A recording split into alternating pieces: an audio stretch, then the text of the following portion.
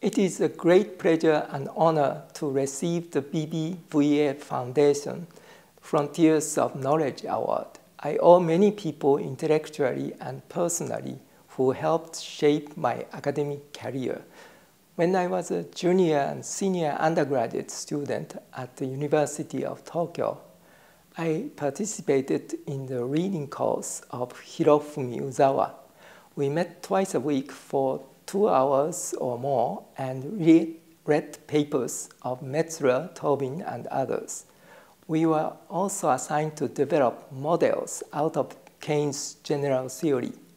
Although mostly we didn't succeed, we learned that monetary economy is much more interesting and delicate than a standard competitive economy because such an economy would be severely disrupted once a large fraction of assets stops circulating.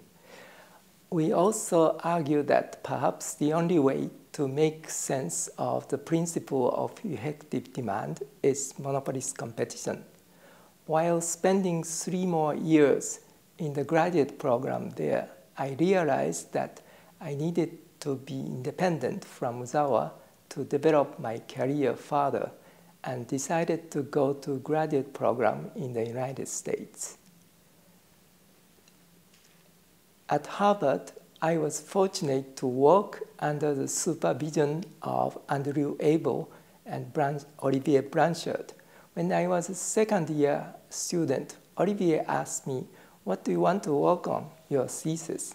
I answered, "I want to introduce banks into macro," and tried to lay out my idea of modeling banks as screening agents. Olivier said, "That's not interesting."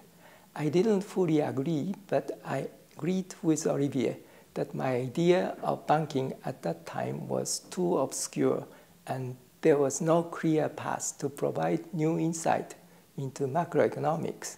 So I decided to go for Plan B and wrote the PhD thesis titled Macroeconomics of Monopolistic Competition.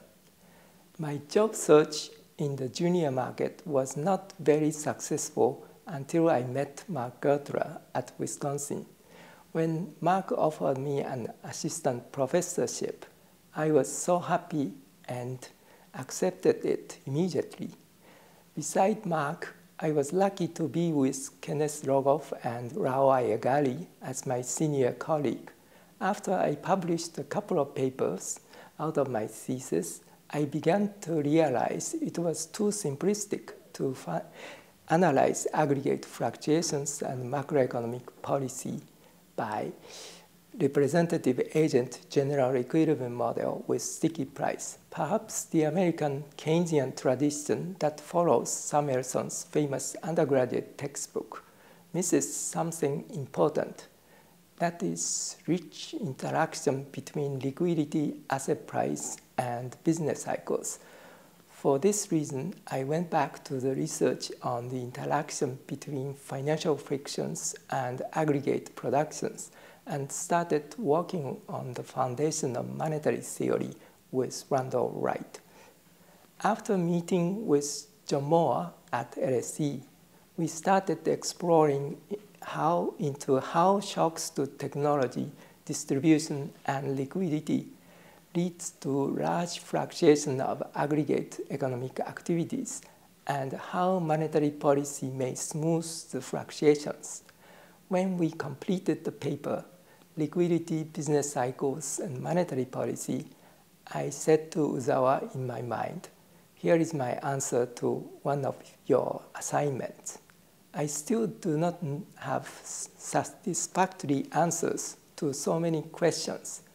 I would like to continue my inquiry into the mystery of the decentralized economy, in which the circulation of money is essential for better resource allocation.